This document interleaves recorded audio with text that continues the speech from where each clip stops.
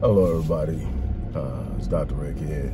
As you can see, I got my ace with me, Samaj Prince, the youngest of the grandkids, 3 years old, extremely bossy. And he decided that he did not want to spend the holiday in the house, so we got to just go on a trip somewhere. I don't know where, but he had to get out the house, so I think I'm gonna take him and get him some ice cream. Most of y'all, if y'all been around when I was doing much more of my work at home, y'all got to see him because he would crash my sessions in a heartbeat. And one of the reasons I had to go back to the off-site office is because he had gotten old enough to where he was just crashing everything, and I couldn't really work with my clients the way that I wanted to. But anyway, enough about that. This is going to be real brief. I just want to take some time out and pay tribute to King Darren Seals, a brother that was real to the cause, was a representation and proof of where you can come from and where you can go, and the impact that you can have in a very short period of time.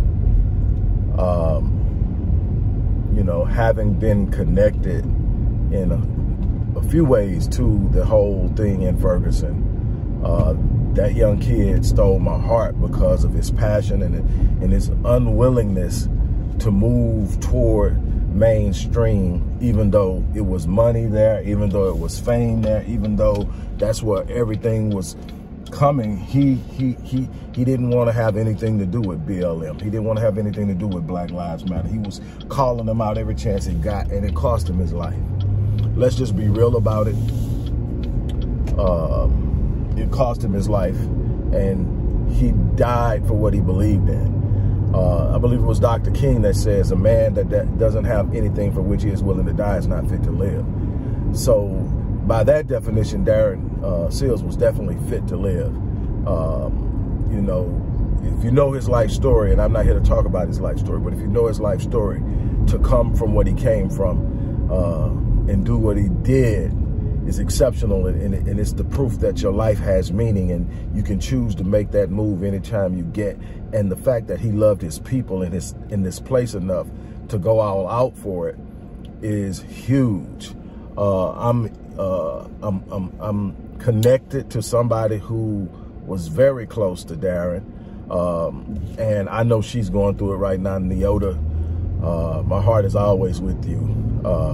Somebody that fights and speaks truth unapologetically as well. Those are the ones we need. Those are the ones we need to stand up for. But what I want to talk about real briefly here, hey man, you okay back there? What I want to talk about real briefly here is the fact that we still don't have, we still have an open case. We don't. The murder hasn't been solved. The investigation is actually not even active. It hasn't been reopened. Wesley Bell promised he was going to do it. He hasn't done it. Nobody's applied any type of pressure for it to be done, and that's because of all the things that'll be revealed within that investigation. Just how dirty it was, where the bodies are buried, where the money is hidden. All kind of stuff is going to come out when we start talking about who killed Darren Seals. Because see, then you get off into motive. You get off into why was Darren Seals killed. He wasn't killed because he was hurting somebody's feelings because he was talking about Black Lives Matter. He was killed because of the depth of what was going on with Black Lives Matter, the amount of money that was funneling through, the amount of people who was grifting off of it, the amount of people who was literally building their careers off of it, and him exposing it was putting it at risk. Let's just keep it real and let's call it what it is. And so with that being said, you know, speak power, you know, because I mean, he spoke power. Let's put it that way. It's a lot of people talking. It's a lot of people saying things. It's some people doing some stuff, but it's a whole nother level.